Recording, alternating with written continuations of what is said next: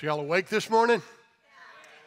Yeah, it's different. I woke up at 6 o'clock this morning, and I'm like, it's still dark outside. It's middle of the night.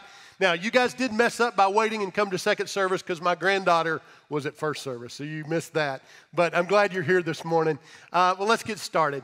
Who knows what the talk is in a dating relationship? Some of you may know it as the DTR, the define the relationship. Let me give you a hint. If you're a young man, this talk may strike fear into your heart. Some guys will do anything to avoid the talk. They will buy flowers. They will change the subject. They'll run screaming from the room. They may even end the relationship to avoid the talk. Well, the talk, or the DTR, is that moment in every dating relationship, if it goes long enough, where you will stop and talk about where the relationship is headed, where we at and where we going from here.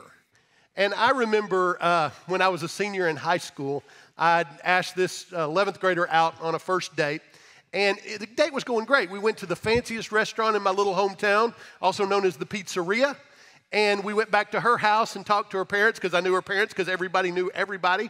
And then we went into the living room and we watched a movie. And things are going awesome until she walked me out to the car. We got to the car and she's talking to me a minute and then she says, I just want you to know that I love you. And I have for a really long time. I don't know why she said it. I mean, you know, in fairness, I do have that effect on women, and I didn't know that she wanted to go out with me. But, I don't know why she said it. Maybe she wanted to get rid of me. And if that's what she wanted, man, it worked. You've seen that movie, How to Lose a Guy in 10 Days? You know, this was How to Lose a Guy in 10 Seconds. I was not ready to define the relationship on our first date, and I did not handle it well. I just literally went, oh, okay, well, see ya, got in my car and drove off. And then I also never asked her out again. I tried to avoid her at school for several weeks, and the worst thing I did in hindsight was I told all my friends what had happened, and because it was a small town, I'm sure that it got back to her. But I was not ready to define the relationship on the first date.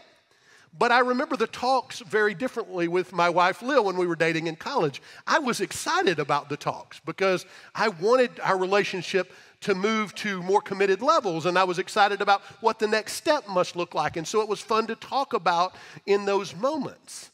And what it comes down to is how you view the talk very much comes down to how you view the relationship. If the person is someone you love and you're ready to move to deeper levels of love and commitment, you're excited about the talk. But if you're just having a casual good time, you'll do anything you can to avoid the talk. And today, I'm asking for you to have the talk with Jesus. Now look, some of you guys are kind of on a first date. Maybe you've not been in church very long and you don't really even know if you believe what we're talking about here, or maybe you hadn't been in church in a long time and it's a little early for you to define the relationship. But for most of us, it's time for the talk. And some of you guys are excited about that because you're excited about moving to the next phase of your connection to Jesus and moving to deeper levels of commitment. But some of you just got a little uncomfortable because you kind of like the way things are. You kind of like this kind of casual relationship where there's no strings attached. And so you're a little reluctant to have the talk with Jesus because, if you're honest, it makes you a little uncomfortable. Well, if you have your Bibles, your Bible apps, go ahead and open those up to John chapter 15. We are in a series called Death to Life, where we are looking at some of the very last teachings of Jesus before he went to the cross. And so at this point of the teaching for today, they've already had what we call the Lord's Supper or the Last Supper, where Jesus celebrated the Passover with his disciples. Judas has already left to betray Jesus to the religious leaders. And after dinner, they go for an evening walk. And they'd probably done this many times where they walk with Jesus and talk. But this one would be different because they would end at a place called the Garden of Gethsemane. And that's where Jesus would be arrested. So we're just a few hours from the cross. But as they're walking and the sun's beginning to set, they go through a vineyard. And Jesus sees the opportunity for an illustration. And so he looks over at a grapevine and he says these words to teach his apostles. Here's what he says in John 15, 1 through 8. I am the true vine, and my Father is the gardener. He cuts off every branch in me that bears no fruit, while every branch that does bear fruit, he prunes so that it will be even more fruitful. You are already clean because of the word I have spoken to you. Remain in me as I also remain in you. No branch can bear fruit by itself. It must remain in the vine. Neither can you bear fruit unless you remain in me. I am the vine, you are the branches. If you remain in me and I in you, you will bear much fruit. Apart from me, you can do nothing. If you do not remain in me, you're like a branch that is thrown away and withers. Such branches are picked up, thrown into the fire, and burned. If you remain in me and my words remain in you, ask whatever you wish, and it will be done for you. This is to my Father's glory that you bear much fruit, showing yourselves to be my disciples. So what's interesting about this illustration is that Jesus calls himself the true vine. Now, this would have been very different to his apostles because in the Old Testament, God called Israel the vine and said they bore no fruit. And now Jesus is saying, I'm the true vine. So I'm sure the apostles were like, I thought we were the vine. But Jesus says, I am the true vine and you're the branches. If you remain in me, you'll produce fruit. Now, keep in mind here that they're walking to the place where Jesus is going to be arrested. So everything is about to change. This is one of the last moments Jesus has to really talk to his apostles. Remember, these are the guys that are going to lead the church when Jesus rises from the dead and returns to heaven. These are the guys that are going to spread the gospel throughout the world.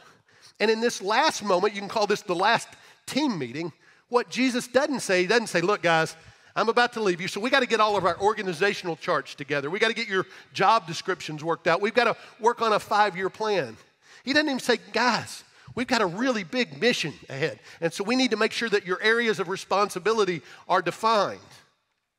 Instead, he reminds them of who they are. He says he is the true vine, and they're branches. And everything flows out of that connection to Jesus. But remember, out of that connection to the vine, these guys did produce a lot of fruit. These guys changed the world. And if I'm honest, this idea of connection is kind of hard for me because I have really a get-her-done attitude. I mean, the way I lead, the way I work is, and I just want to knock one thing out, move to the next thing. And so sometimes I think I can make a closer connection to Jesus by doing some church work. If I plan some events or if I work on a sermon, that I am growing my relationship with Jesus. And there is some truth. I can do that, and I do that. But I've realized that my primary connection is to the vine. And so, as I've told you before, over the last several weeks or a couple of months, I've been praying in a different way than I've prayed before. I wake up in the middle of the night and pray. I have been praying with more desperation and passion. I'm praying more often than I did. And our staff is praying in a different way and praying more often because we realize that before we can accomplish a mission, we've got to be connected to the vine. We want to be a people who are desperate for God. And I think so often the church, and I'm not just talking about this church, I'm talking about churches in general, we tend to focus on production rather than connection, right? We talk about what you need to accomplish. You need to give generously back to the church. You need to serve. You need to share your faith. You need to invite people to church. You need to live holy lives. And then we tell you, oh, you need to have peace. You need to have joy even in difficult circumstances. You need to have hope when you feel hopeless. All of these different things are what flows out of the connection. But I don't think we focus nearly enough on our connection because the more connected you are, the more likely you are to do these things because you have a relationship that's deepening. You're going to have a heart to give generously because you want to honor God with your finances. You're going to share your faith and live holy lives because His priorities have become passions for you. It's important for you now. You're going to want to live holy lives to bring glory and honor to Jesus because that relationship is important to you. The more you connect to the vine, the more your production will come out of that. And you'll find peace and joy and all those things we talk about. Because the power for life change comes out of our connection to the true vine. And look, I know that we're all kind of in different places with our connection to Jesus. I mean, some of you guys aren't sure you even believe what we're talking about yet. And so you've never really connected to the vine at all.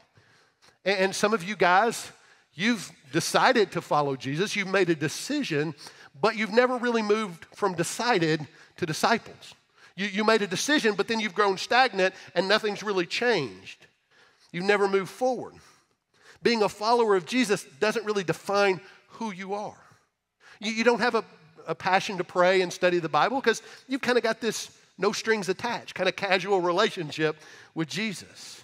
You don't give generously back to God at church because, well, I mean, it's your money. It's not God's money. And you're not really trying to grow in your relationship because it's just not that important. You kind of like the way things are. And you don't really invite people to church or serve because God's priorities have never really become your passions. And look, this isn't new. Jesus always had lots of people that would hang around for a little while. They would enjoy the teaching. They would love the miracles. They'd like getting fed. But they never really were changed by meeting Jesus. And what we see in the Bible is that Jesus really didn't have much of a desire to have that relationship. He didn't care too much about having lots of people around him. He didn't care too much about having casual relationships. He wanted committed followers. And so what we see from Jesus in those moments is there'd be this big crowd gathered around, and then Jesus would all of a sudden start teaching some really hard teaching, and you'd watch the crowd disappear where only a few people remain. We see that as an example in Luke chapter 14. This big crowd was following Jesus, and Jesus suddenly turned around and just said to them, if you want to follow me, you got to hate your father and mother. Well, just imagine how that struck the crowd. There had to be easier ways to say that. What he's really trying to say is, if you want to follow me, you got to love me more than everybody else. But he said it harshly because he didn't want to make following him easy. He wasn't interested in casual relationships. He wanted committed followers. He wanted disciples who are growing in their connection to the vine. Another example of that is he had a crowd and he suddenly said, if you want to follow me, you got to consume my flesh. You got to eat my flesh. Well, that got uncomfortable all of a sudden, and people ran like rats off a ship. And I'm sure the apostles were like, Jesus, dude, and if you could kind of avoid the eat my flesh, drink my blood kind of analogies, that would be awesome. You know, we got a high attendance Sunday coming up next week, and you're kind of hurting the numbers, Jesus. But what we see is Jesus wasn't interested in having a lot of casual relationships. He wanted committed followers. Some of you like coming to church as long as it's nice outside and you don't have anything better to do. You don't even mind being challenged on occasion because it's good to have some tough teaching where you grow in your marriage or you learn to find joy and peace in some difficult circumstances. And you'd love that your kids are learning to chase after something that's bigger than themselves. But you get a little uncomfortable when things go too far or we ask too much. I mean, you've got a Bible. I mean, you don't ever really read it, but you got it, and you pray. But it's usually when you need something from God, not in growing a relationship. And yeah, you love Jesus, but that shouldn't really affect how you act at work or with your friends or how you treat your wife or your husband. You love Jesus, but you don't want to hear talk about God's design for marriage. You don't want to hear how you're supposed to not have sex until you're married because that's your life, and nobody needs to butt into that. It's not anybody's business but yours. And you don't want to give generously back to God because, well, that's your money. It's not God's money. We're Christians as long as it doesn't inconvenience us too much. We want a no-strings-attached relationship with Jesus. We want to follow closely enough that we get all the benefits of the relationship, but none of the responsibilities. But here's the difficult truth. Jesus isn't really interested in a casual, no-strings-attached relationship. That's not what he's looking for. And so Jesus is saying, let's define the relationship. How closely are you connected to the vine? And I think, if I'm honest, some of this was created by the modern church. I think the American church has done this. What we've done in modern churches is we've created this big group of people that are all gathered together, and they've decided to be there, but they're not discipled. They're not growing in their faith. And that's in part because we've watered down Jesus' message. Jesus' message is come die to yourself, deny yourself. And we've watered that down to come satisfy yourself. Come find personal happiness. Come find personal commitment and contentment. We've made it all about us. We focus so much on the benefits of salvation and so little on the obligations of what it means to be a follower. We talk about this eternal life that Jesus is offering. And that's true. That is, eternal life is what he's offering. But if you look at it, life never really happens except through death. in every circumstance of finding this life we seek, it's through death. Look at Romans 6, 3 through 4 and see how Paul says this. He says, or don't you know that all of us who were baptized into Christ Jesus were baptized into his death? We were therefore buried with him through baptism into death, in order that, just as Christ was raised from the dead through the glory of the Father, we too may live a new life. You see this idea of dying to yourself and then living in Jesus. We separate salvation from surrender, but it doesn't work that way. Here's the upside down, crazy message of following Jesus. If you're looking to find this abundant life that we talked about last week, you only find it by denying yourself, by dying to yourself. It's only when we deny ourselves that we finally find the real life that we've been looking for all along. There's a book called Raving Fans by a guy named Clint Blanchard. And this book talks all about how businesses can turn their customers into fans. And it says the way you do that is you make the customer feel very important. You make them very happy, and you make your product convenient and accessible. If you haven't figured it out, Apple Corporation does a pretty nice job of that. And that makes perfect sense for businesses. But the problem is the American church has kind of started to do the same thing. We kind of view people as customers. And so when you show up, we kind of show you around the store and show you all the products that we sell. In fact, we've even started calling looking for a church home church shopping. And so when we show you around the store, we talk about, oh, here's what we have for your kids, and here's what we have for your students, and here are all of our convenient service times. And look, that's important. We want to give opportunities for your family to grow in their relationship with Jesus.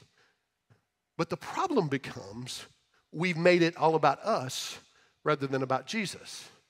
And the problem is that what we win you with, comfort and convenience, becomes what we win you to. And that's then what you expect.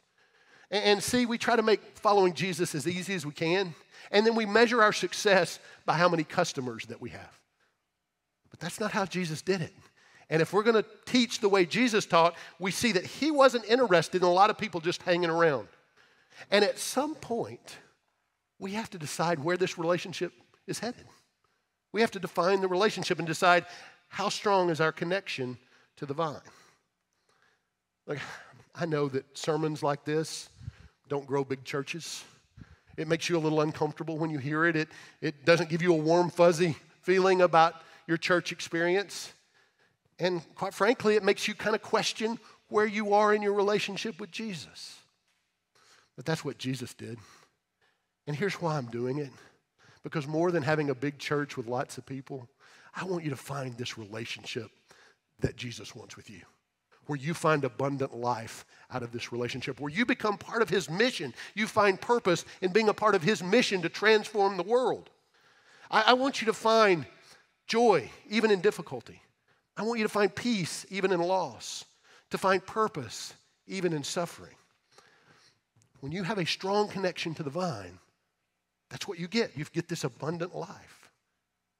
And let's be honest, some of you have never really experienced that. You've kind of hung out at Decided and never really moved to Discipled, and so you've never felt this kind of life that Jesus is talking about. Others of you, there was a point in your life when you were really growing in your relationship, when you were connecting and being discipled to the vine. But then something happened, maybe it was a few months ago, maybe it was several years ago, something happened and suddenly all of that changed, and so your relationship kind of deteriorated and it became a very cool relationship with Jesus, and you're not as connected as you once were. Look back at verses 5 through 6. Jesus says, I am the vine, you are the branches. If you remain in me and I in you, you will bear much fruit. Apart from me, you can do nothing. If you do not remain in me, you're like a branch that is thrown away and withers. Such branches are picked up, thrown into the fire, and burned. So Jesus is saying, if you're connected to me, you'll produce lots of fruit. If you're not connected, you really can't do anything. But then he says this teaching that kind of feels a little uncomfortable. He says, if you don't stay connected to the vine, you're just like a branch that falls off a tree or a vine, and it dies. And at that point, it's not good for anything except to start a fire. I grew up in rural northeast Texas, and so over the years, I picked up a lot of sticks and started a lot of fires. I mean, everything from little cooking fires, campfires, fires in fireplaces, to big, huge bonfires. And what I never did that I can remember is ever like try to pull branches off live trees. Instead, what I would do is I would walk around and pick up dead branches that have become sticks and use those as kindling for firewood. That's what Jesus is talking about here. When a branch falls off the tree, it no longer produces fruit. It dies based on its lack of connection, and it's now just a stick that's not good for anything except kindling for the fire. And some of you guys, if you're honest, that's kind of where you are. You're kind of sticks. Maybe you've tied the little fake fruit on the end to kind of wave it around. You show up for church every once in a while and hope people think that you're still a branch. You're just faking it. I remember growing up, and my mom had this really old antique wooden basket, and she kept fruit in it. And at first, she would put live fruit in it, and it would die, and she'd have to replace it, and it'd start stinking and get bugs crawling all over it. So eventually, she put fake fruit in it. And, I guess at a distance, it looked like fruit. But when you got up close, you could see that it was plastic. And it certainly didn't taste like fruit. It smelled and tasted like plastic. I'm not going to tell you how I know that, but I do. And some of you guys, that's where you are. You're just sticks with some fake fruit tied on for show. You're just hoping that if you come to church on occasion that people will think you're a branch. But if you're honest, your relationship with Jesus at this point is pretty non-existent. Listen to what God says about this kind of relationship in Isaiah 29:13. He says, the Lord says, "These people come near to me with your mouth and honor me with their lips, but their hearts are far from me. Their worship of me is based on merely human rules they've been taught." You come to church because you know that's what you're supposed to do, but you're not honoring God in your heart. You're not honoring him with your life. You just do what you were taught to do. You're just a stick pretending to be a branch. I don't know if you've ever thought about this, but if sticks could talk, they'd probably tell you a story about how they went from being a branch connected to a tree or a vine. Make for a really weird dream if sticks started talking to you. But if they could talk, they could tell you about how they were once a branch that was connected to the vine producing fruit, and then something happened that changed all that, and they became disconnected from the tree or the vine, and they became a stick. And I think one way that branches become sticks is through a storm. I don't know if you've ever driven around after a tropical storm or a hurricane comes through the Katy area, but after that happens, there are a lot of new sticks. I love to drive around in my truck after a storm and kind of, blow through some of the water and feel like I've got a big truck, sort of. And I'll see all the damage that's taken place and see if I can help. And I'll see a lot of new sticks. There'll be all these big branches laying in the street. And they were branches just the day before the storm, but now they're sticks. And so people, after the storm, they'll gather all the sticks up and they'll pile them by the street for somebody to carry off. Or if you live out in the country, you'll just go ahead and pile those up and burn them because that's what they're good for. Nobody takes a stick and tries to connect it back to the tree because that's no longer what they're good for. After a storm, there are still branches that are connected to the trees producing fruit, but there are also a lot of new sticks. And storms have a way of revealing the strength of the connection between the tree or the vine and the branches. And the same is true for us in our relationship with Jesus. Storms have a way of revealing the strength of our connection to Jesus. When we go through storms or difficulties in life, people react different ways. Some Christians will draw even closer to Jesus. Their relationship will be strengthened through that suffering. Others will be disillusioned and disappointed, and they'll find that their relationship with Jesus begins to weaken, and eventually they become sticks. They become disconnected from the vine. And I think one of the things that happens so often that becomes a storm that causes us to disconnect is what we'll call church hurt. A lot of you have been hurt by a church at some point. Maybe that was when you were a kid. It's been years ago, but the church had a very harsh attitude about things, and so they didn't treat you very well if you struggled with sin, or they hurt somebody that you care about because they had a very harsh, no compassion kind of approach. And you've never really gotten over that hurt from the church. Some people have been hurt by the modern church. I think some churches have become really connected to a particular political party or to a particular candidate. And you may have been hurt by a church because you felt like if you don't vote a certain way or you don't follow a particular candidate that you're not really following Jesus. And churches have become divided over how to deal with some different issues in our culture. How do we respond to racism in our community? How do we deal with cultural sin around us? And maybe you've been disappointed by the way a church has responded to some of these issues. Or maybe you've just become disappointed with the way you feel the evangelical church in general has responded to some of these various things. And it's caused you to be disconnected to the church. And the reality is this: the church bears a lot of responsibility for branches becoming sticks. We do. And if you've been hurt by a church, look, I'm not the spokesman for the Big C church, but I want to say I'm sorry. That's not how the bride of Christ should be. We should be showing grace that draws people to Jesus, not pushes them away. And I want to say I'm sorry that that's happened. But I also want to challenge you a little bit. What I think happened is your connection was to the wrong thing. See, you became connected to a church, and maybe your connection was to that church or to a particular preacher, and that preacher disappointed you with something that he did or said, or that church hurt you by the way they acted. And because of that, you became disconnected. But the problem is your connection shouldn't be to the church or to the preacher. Your connection is to Jesus. That's the true first connection. Because then if a church hurts you and they just do something wrong, or a preacher says something or does something wrong, your connection with Jesus isn't broken because Jesus didn't do it. Imperfect people did it. And so I would tell you, your primary connection shouldn't be to me. Your primary connection shouldn't be to Chris. Your primary connection shouldn't even be to Charis City Church. Your primary connection is to Jesus. But the reality is that storms can cause us to be disconnected. And there are lots of other storms that can cause us to weaken and go from being a branch to a stick. Maybe that's a health struggle. You've been struggling with something, or somebody you care about has been struggling with a health problem, and you've prayed desperately to God to be healed. You want him to fix your circumstances, and so far, he hasn't answered your prayer the way you thought he would. Maybe it's a bad marriage, or you've gone through a divorce, and that storm has caused you to go from being a branch to a stick. It's caused your relationship with Jesus to weaken.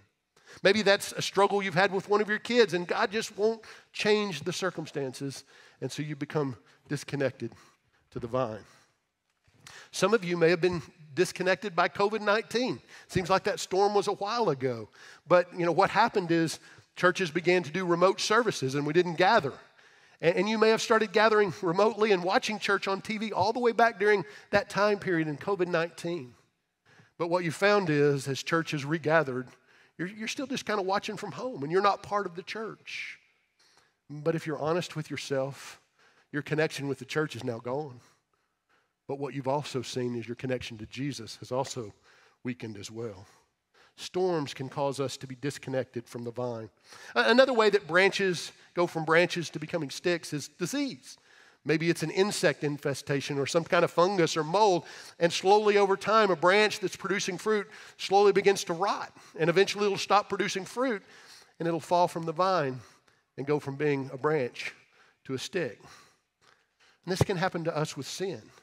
We have sin in our lives that, if we're honest, we like to sin. And in some ways, we choose that sin over our relationship with Jesus. And over time, that sin begins to rot our heart. It begins to disconnect us from the vine. The first thing it does is it stops your production. But eventually, it will actually damage or destroy your relationship with Jesus. Now, I'm not talking about just a sin. We all sin. We all mess up. But I'm not talking about you sin, you repent, and you move forward. I'm talking about living in sin, where you know that something is a sin. But that sin is so important to you that you choose that sin over your relationship with Jesus, even though you know what it's doing. Eventually, it'll cause you to not be productive, and eventually it will destroy your relationship. Author Philip Yancey, he tells about a story where a friend of his had invited him to go have coffee one morning. And as he sits down to have coffee, this friend just abruptly says, "I'm leaving my wife." He says he'd been married for 15 years, and he said, "Look, there's really nothing wrong with my marriage. It's not bad, but I'm ready for some excitement. I'm ready for something new." He'd found someone younger and prettier. And so he was ready to move on from his wife. And he told Yancey, he said, "I know it's a sin." But then he asked Yancey this difficult question. He says, so after I divorce my wife and I marry this new woman, will God forgive me for what I've done? And Yancey said he paused and didn't answer the question immediately. He took a few sips of his coffee. And he said, if you're asking me whether or not God will forgive you for what you've done, the answer is yes. But you're not asking the right question. Here's the right question. Will you even care? And here's the point that Yancey was making. He was not saying that God will kick us out because of our sin, but what he is saying that at some point, sin becomes such a disease in our heart that we're no longer interested in a connection to the vine. And Yancey tells the end of this story. He says that this friend of his went on and made the decision, left his wife, wound up leaving all his friends, left his church, left everything he knew, and eventually he left Jesus behind and never looked back. And Jesus let him go. Some of you know what I'm talking about. You've got an area of sin that is tearing up your life. It's destroying relationships, and you won't let it go. You know it's wrong, but if you're really honest, you love that particular sin more than you love your relationship with Jesus. And slowly but surely, that sin is destroying your relationship, just like Yancey's friend. Maybe you've been stuck in this sin for a long time, and at this point, your relationship with God is kind of on life support. Maybe it's dead where it feels like it can never be restored. You become separated from the true vine. Listen to what Isaiah says in Isaiah 59:2 about how this happens. But your iniquities have separated you from your God. Your sins have hidden his face from you so that he will not hear. He doesn't kick us out. He doesn't disconnect us. We become disconnected by the disease of our heart. We should hate the sin in our lives because we know what it does to our relationship with Jesus. It separates us from God, and eventually it will cause us to go from being a branch to just being a stick, separated from the true vine. Sticks are dead branches, and nobody puts sticks back on vines except Jesus. Jesus is in the business of taking dead things and bringing them back to life. Jesus is in the business of taking things that are broken and ugly and restoring them and making them more beautiful than ever before. He is in the business of making things new and different. We know that Jesus raised 3 different people from the dead, at least 3 different people that the Bible talks about during his ministry. And we know that Jesus came back from the dead. We celebrate that every Sunday, but we're going to celebrate it here in 3 weeks on Resurrection Sunday. Have you ever read about the process of grafting? Have you ever read much about that? Grafting is where a gardener takes a stick and he reconnects it to the vine or to the tree. And the way he'll do that is he'll take a stick and he'll cut a notch out of the vine. So he'll cut this V-shaped notch out of the vine, and then he'll take this stick and he'll connect it to the vine, and then he'll seal it with wax. And eventually, that stick will start to take nutrients, and eventually it'll start to produce fruit. Do you know what the process of cutting that V-shaped notch in the vine is called? It's called bleeding. You bleed the vine. So through the bleeding of the vine, a stick eventually becomes a branch and starts to produce fruit again. God the Father is the gardener, and he allowed the true vine, Jesus, to bleed so that we could go from being sticks to being branches. For God so loved the world that he gave his one and only Son, that whoever believes in him won't perish but have everlasting life. Look, I don't know where you're at in your relationship with Jesus. Maybe you're a stick with a sad story about how you become disconnected from the vine. Jesus died so that you can be a branch again. And that's true whether your connection with Jesus is just a little dead or it feels so dead that it can never be repaired. Jesus bled for sticks so they can become branches. Jesus moves us from death to life. Maybe you've never decided to follow Jesus. Maybe you don't even know what that looks like. You need to know that Jesus loves you so much that he bled and died so that you could find life. Here's the beautiful reality of the good news of Jesus Christ. We're all in this together. We're all just sticks that became branches because the true vine bled and died for us on the cross. So let me ask you a question. Where are you in your relationship with Jesus? Are you being discipled? Are you growing? Or are you just stuck and decided? How you answer that question will define the fullness that you experience in this life. But it can also affect eternity for you or the people around you because you're not showing the fruit that you're supposed to show. Jesus isn't calling you to come to church. He's calling you to be the church, to be part of this incredible mission to transform the world around us. He wants you to have a passion to grow in relationship to Him, to be transformed by Him. He wants you to love Him more than your hobbies, your habits, and your money. How strong is your connection to the vine? And here's the good news for you. No matter where you're at, Jesus turns death into life. Let's pray.